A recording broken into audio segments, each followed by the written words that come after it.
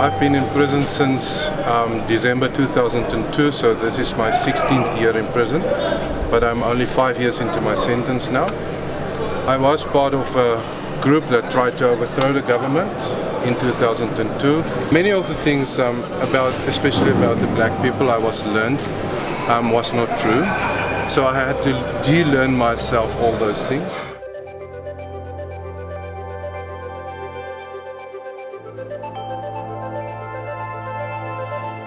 I'm involved in this whole center with the recreation committee, where we try to help the other inmates.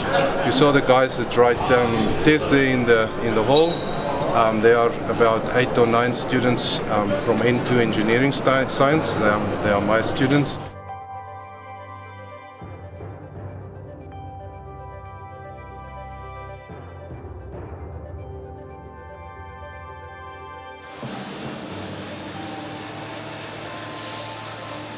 With us, all our centers are the same, yes, but you do find different experiences as you move from one center to another.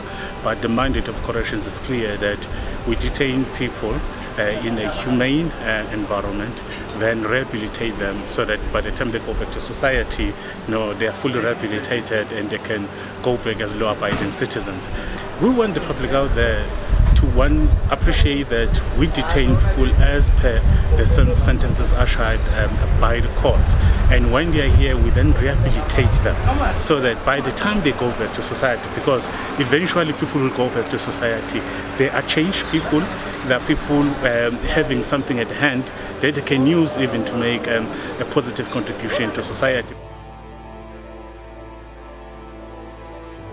Ingisiza ngokuthi ukwazi ukuthi uma ufika ngaphandle ukwazi ukuthi uvule ibhizinisi yakho.